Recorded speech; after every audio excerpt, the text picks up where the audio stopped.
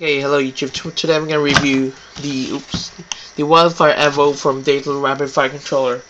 So here it is. Sweet big looking thing. Just press that button over there to connect to the Xbox. And then there's these grips. Have this like rubber thing. Oops, just did something. Here you go, dashboard again. Accidentally press. Okay, so then there's this like when you activate the RapidFire button on the back. See, it goes light when you activate it. So then there's this RapidFire option. You just need to press this quickly and press A.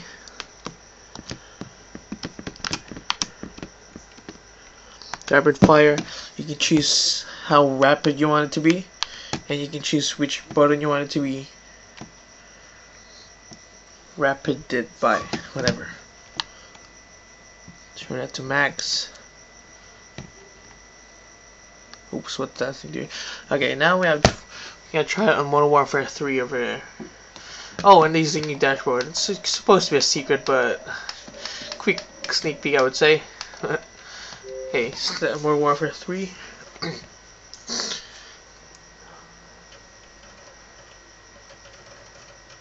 Come on, Xbox, hurry up. Now I'm just going to activate the rapid fire control feature of it. Skip this. Skip. Actually, it feels big when I got it. Kind of hard to, like, it takes a while to be used to it. Like, here's the sensitivity and stuff. Soft drive.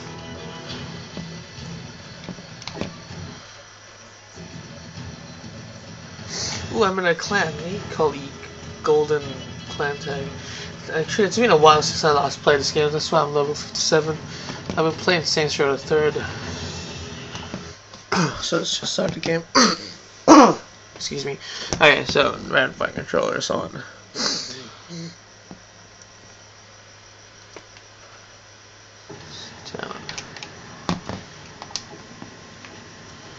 Just use these class.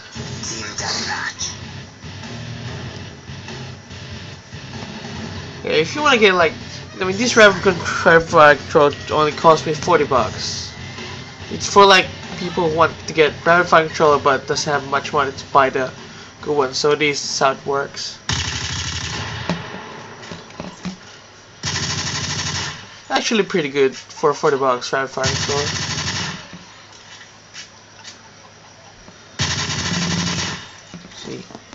Okay, now one more feature is the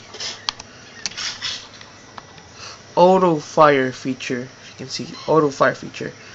Like, I got the auto fire on A. Okay, so let's just start it up.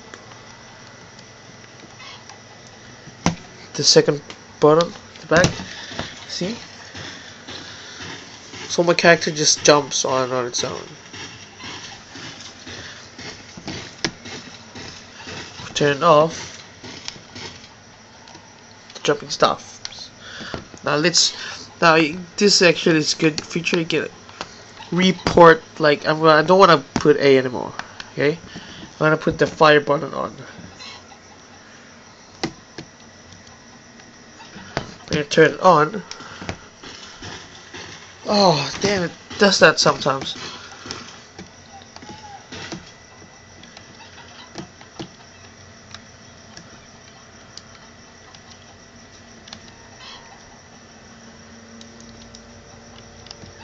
Oh yeah, there we go.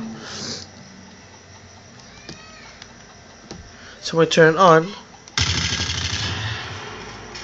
your control's just gonna fire without its auto fire. Whatever. Okay, turn it off. Oops, damn it. Okay, so that's the fire feature, and one more feature is the rumble button. You can choose how rumbly you want it to be.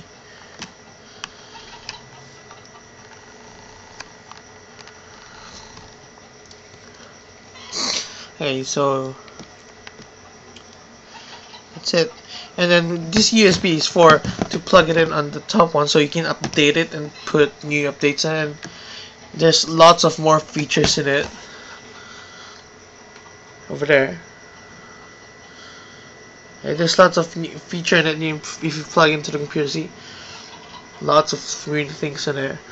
So on the part 2 of this video, I'm gonna upload it later. I'm gonna show you the like what the command center on the computer to change which stuff you want it to be, which features you want to be in your RapidFire controller. So that's it for the part 1.